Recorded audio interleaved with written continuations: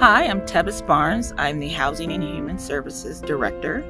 Today we are celebrating something very wonderful and exciting. We're having an open house for Culver City's first Safe Sleep site. Safe Sleep is an approach to providing services and housing to our unhoused neighbors who are not quite ready to come inside, but who are welcoming and transitioning their lives and to begin to accept services that will link them to permanent housing.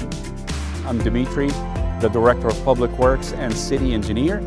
So what you're looking at behind me is 20 tents, and they can house up to 2 individuals, and we have a total of 20 of them.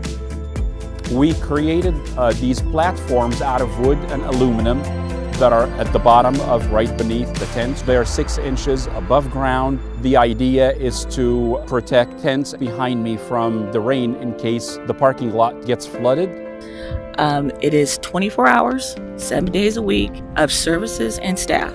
It ranges from everything from just hygiene all the way to job placements. So first we work with folks to just get them back inside and to revisit and relearn those living skills. Then we start working on some of the things that are the reasons why they are homeless, any of the trauma that they are dealing with, or if they're dealing with any type of substance use or mental health issues. And then we work to connect them to job training, supportive services, and also other housing avenues that are more permanent. Those are the types of services. We also do 3 meals a day, warm meals, so it's not just like, box lunch, and we accommodate all dietary needs.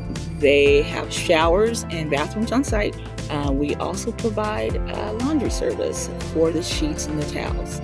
So those are all the things that we are providing as we, as a city, do what we can to address homelessness.